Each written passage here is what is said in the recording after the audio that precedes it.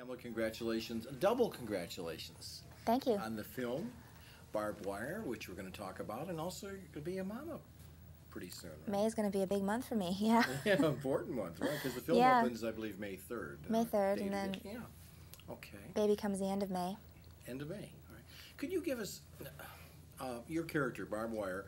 Yeah. It's set in the not-too-distant future, and she hangs out at this place, the Hammerhead Bar and Grill, I think it is. Could you kind of pick it up from there and just give us a brief synopsis of the story? Well, that's where she's kind of ended up. She used to be involved in the war. She was a freedom fighter, and the man that she loved left her at war, and so she just became this very bitter, distant, and jealous woman who really doesn't care for other people in general, and decided to go to the depths of Steel Harbor, where she lives and operates this bar, and with her brother.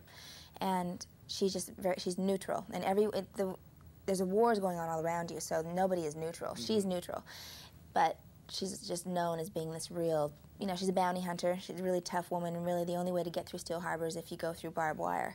And this man who left her at war comes back and needs a favor because he's married to a doctor, and the doctor's going to save the world, and the only way they can do it is with the help of barbed wire. So she's trying to get over her bitterness and help save the planet. And get these people back to Canada. Get them to Canada. Get them to Canada. Yeah. Okay. I did read that, and I feel from what I've seen of the film, and we haven't seen the whole thing yet, but that she's a woman in total control. Would you agree?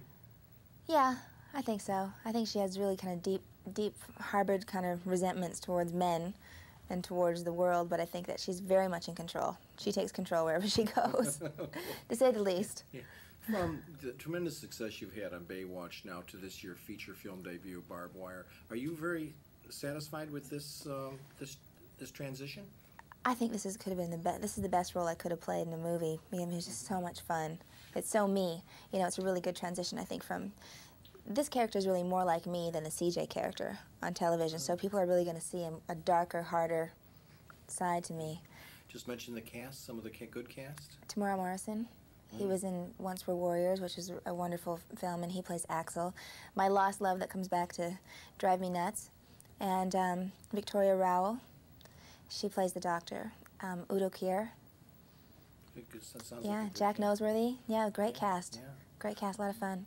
What kind of music would Barb listen to?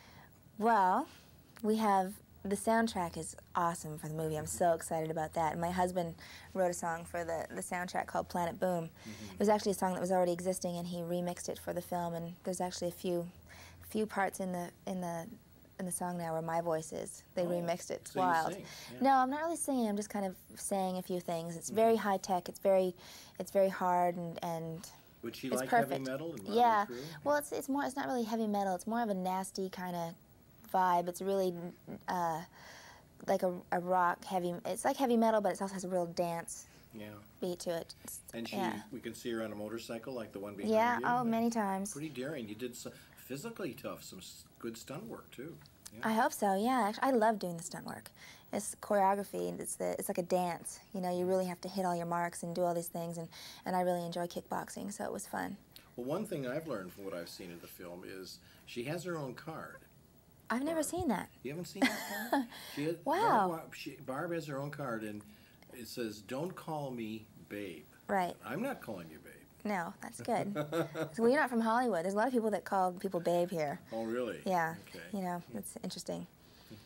I don't think I'll be called babe anymore, though. Well, nice meeting you. Yeah. Nice to meet you. Look forward to seeing you in this Barb Wire. Thank Don't you. miss it.